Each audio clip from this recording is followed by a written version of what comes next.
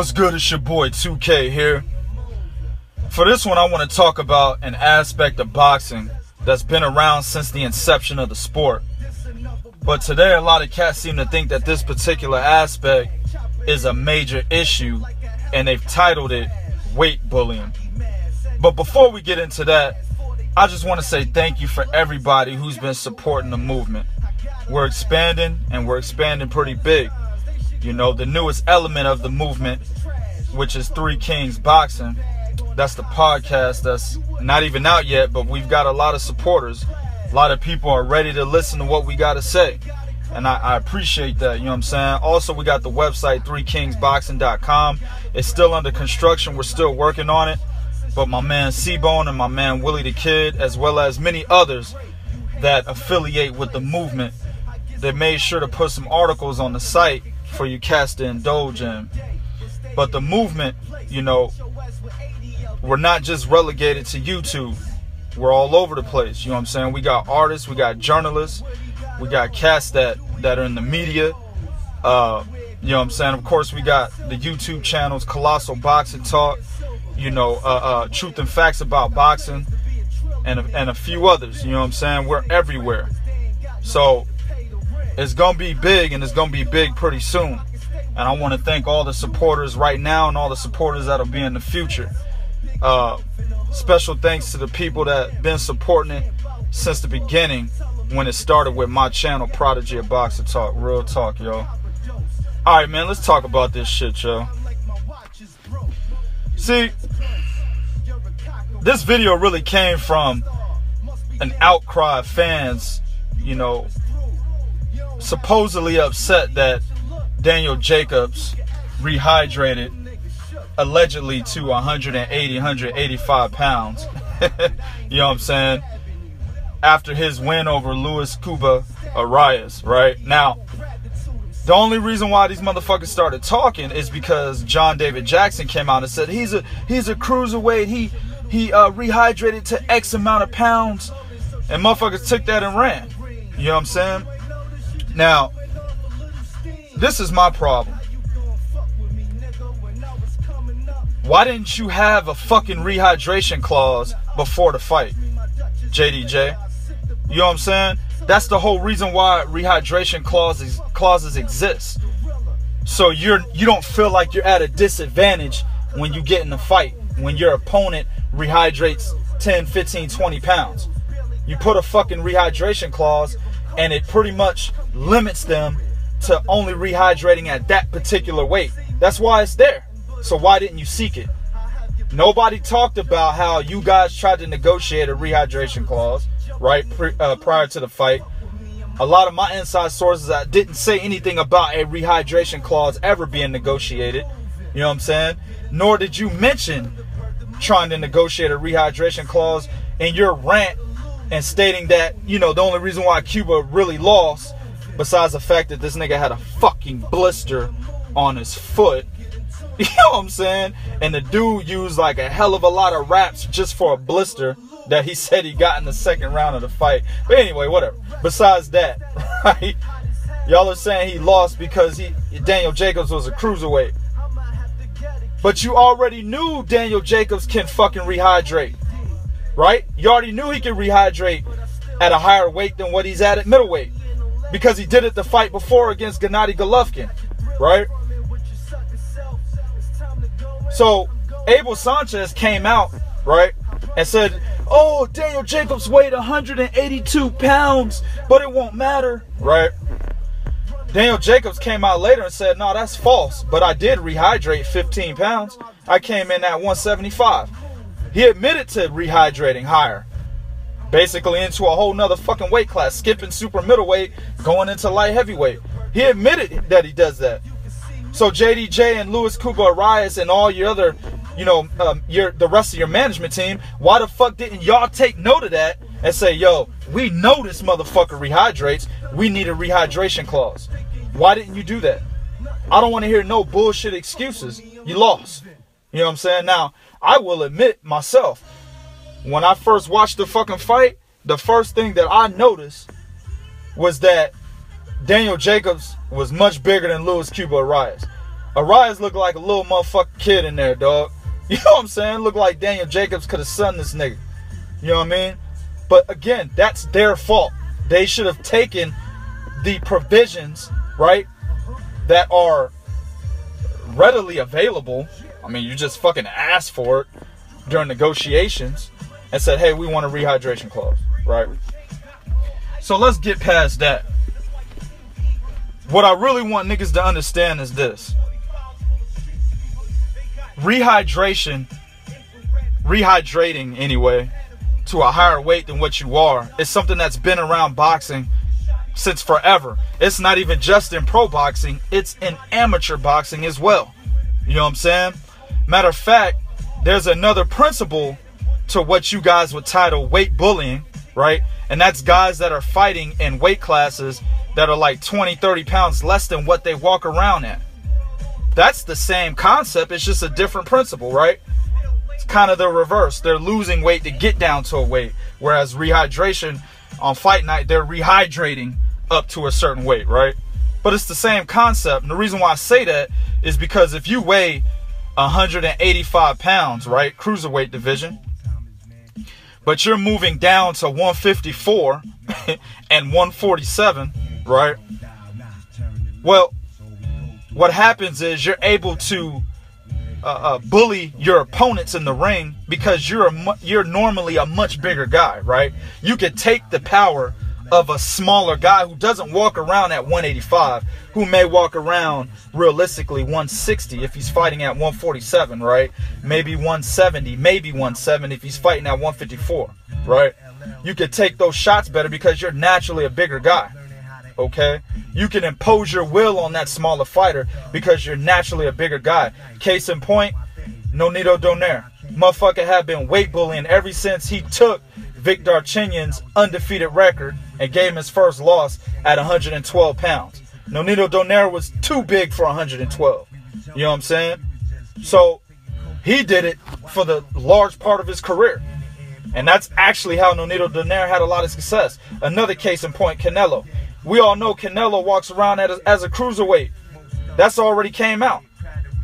But he gets down to 154. He's fighting at 160 now. But when he was at 154, he was still walking around 180, 185. You see what I'm saying? Another guy, Adrian Broner. Adrian Broner was walking around 160 when he was fighting at 135. You see what I'm saying, people? So that shit has been around and a lot of other fighters have done it. I could give you a personal example. When I went back to amateur boxing at the age of 23 years old, right? I went to a particular gym in my area, and I talked to my trainer. I still remember his name. His name was Sam. And we're talking and shit. You know, he's seeing what I got. Let me spar a little bit. He's like, all right, man, you know what I'm saying? I like you, you know what I'm saying? We're going to work with this, we're going to work with that. How much do you weigh? And at that time, I was just starting the weight regimen that I pretty much mastered today, right? I had gained like 30 pounds of muscle and shit that year. So I weighed about 185, literally, at that time. And my trainer was like, all right, cool, man, I want you to fight at 152. 152 in the amateurs is welterweight. He told me that. So what is that? What is that? How many? Was that 23 pounds? 33 pounds? Now, I was muscle. I wasn't water weight. You know what I'm saying? It was muscle. It wasn't fat. It was muscle. And he told me, all right, man, we want you to fight at 152. And the reason why he did that is because me as a fighter, I had a lot of power. I'll beat your motherfucking body up, dog, and you gonna quit. That's how I fought. And he wanted me to impose that will on smaller fighters. That's why he wanted me to fight at that low of a weight. You know what I'm saying? So exactly what Canelo does as a professional, that's what Sam tried to get me to do as an amateur. And there's plenty of other cases like, Sean Porter. You know what I'm saying? He's another guy that does this. Sean Porter walks around 170. You know what I'm saying? 165. So it is what it is. But I can even give you examples off the top. You know what I'm saying? Of other fighters who have rehydrated, right? And the funny thing is, when we're comparing to Daniel Jacobs' situation with Arias, nobody really said anything about this. It's either A, you didn't know, or B, you just don't like Daniel Jacobs. You know what I'm saying? So, off top, Fernando Montiel versus fucking Nonito Donaire in 2011. I think that fight was for 2 titles, the WBC and the WBO, right? Now, they were supposed to fight at 118 pounds. Fucking Fernando Montiel, and this is kind of shocking because I just mentioned Nonito Donaire was actually the weight bully, right? Fernando Montiel rehydrated on fight night from 118 to 134. That's 16 pounds. And he weighed 8 pounds more than Donaire did. Donaire only weighed 126. Nobody said nothing about that. Nobody bitched and moaned and complained about that. Probably because you don't watch the little guys. Same motherfuckers that bitching and moaning are really casuals at heart, don't know shit about boxing. You know what I'm saying? They only watch the main event, shit like that. You know what I'm saying? Canelo versus Austin Trout. You know what I'm saying? I think both men rehydrated 15 plus pounds. If my memory serves me correctly, Trout weighed in at 171. Canelo weighed in at 172, I believe. And I just looked at this shit before I did the video. You know what I'm saying? So I'm trying to remember it. Trying to do this shit without taking notes. Canelo weighed in at 172, I believe, right? So, and I think at weigh-in, they both weighed in at 153. So if you do the math, Trout ballooned up 18 pounds. Canelo ballooned up 19 pounds. Nobody bitched and moaned and complained about that. That's a situation where 2 fighters ballooned up. You know what I'm saying? Manny Pacquiao versus David Diaz. You know what I'm saying? Both men rehydrated 12 plus pounds. Fucking David Diaz weighed 148 pounds. Manny Pacquiao weighed 147. You know what I'm saying? That fight was at lightweight. Both men came in at 135. That's what I'm talking about, man. You know what I'm saying? And don't, oh shit, let me mention this. I can't forget about this. The motherfuckers that have rehydrated against Floyd Mayweather. You know what I'm saying? Diego Corrales. That fight was at 130 pounds. Diego Corrales moved from 130 to 146. 16 pounds. Right? 9.5 pounds more than Floyd Mayweather. Marcos Maidana in the first fight, he moved from 146 to 160 fucking 5. 19 pounds.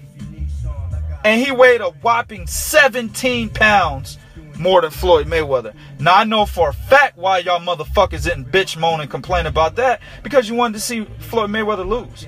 The Diego Corrales situation, y'all didn't watch boxing back then. You know what I'm saying? I'm talking to the casuals, of course. Y'all didn't watch boxing back then, so you probably didn't know that. You know what I'm saying? But you can, everything I'm saying, you can research it. That's the thing about the Prodigy. You know what I'm saying? I'm going to give you the facts. Everything I say, you can go and research it, and you're going to find exactly what I'm telling you. You know what I'm saying? But I know you motherfuckers didn't bitch, moan, and complain about Marcos Maidana weighing 17 pounds more than Floyd Mayweather for a fucking welterweight fight. Because you wanted to see him lose. Most recently, David Lemieux rehydrated 15 plus pounds more than Curtis Stevens. Nobody bitch, moaned, and complained about that.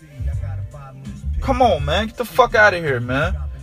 Even Sugar Ray Robinson, we can go back in time. Sugar Ray Robinson, you know what I'm saying, was known to be bigger than his opponents on fight night.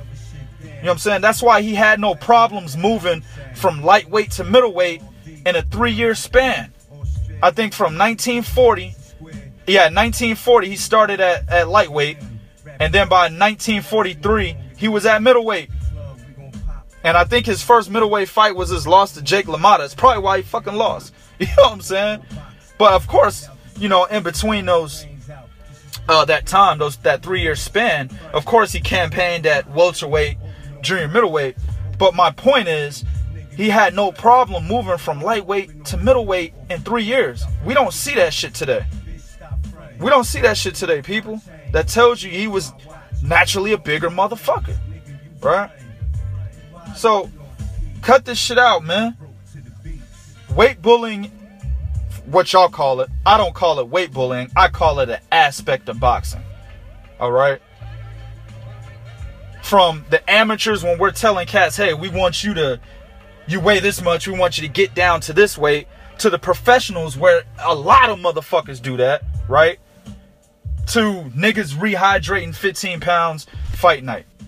It's a part of boxing. You as the fighter have to adjust to that and do what you need to do to win, or you as the fighter should be seeking a rehydration clause. You and your team should be seeking that.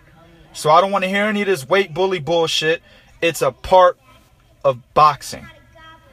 YouTube, do what you do in the comment section. Let me know what you think about this topic. But be real. This is real talk for real fans. 1.